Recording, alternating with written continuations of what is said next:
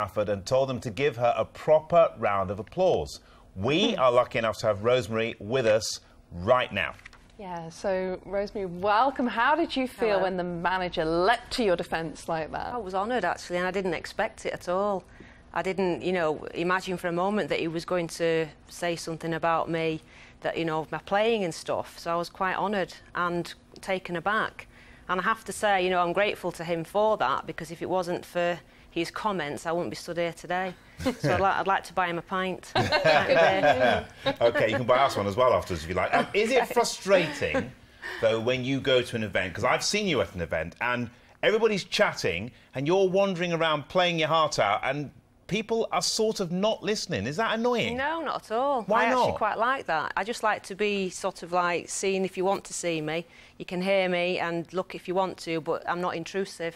So you can have your chats and conversations without me sort of getting in the way. I quite like that. I like being, sauntering around without too much spotlight.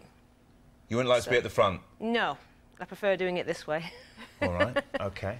All right. Brilliant. Well, I tell you what, we are not going to talk when you play tonight. We're going to listen to you. We are, definitely. Yeah. That'll be after we tell you and the viewers about what's in tomorrow's programme. Now, ahead of the bank holiday weekend and the arrival of the three Queens, we will take a look back at the history of the Cunard Company and the impact it has had on the city of Liverpool. Yeah, they're going to have a great bank holiday in Liverpool celebrating that. I'm going to be back with the late news at 10:30.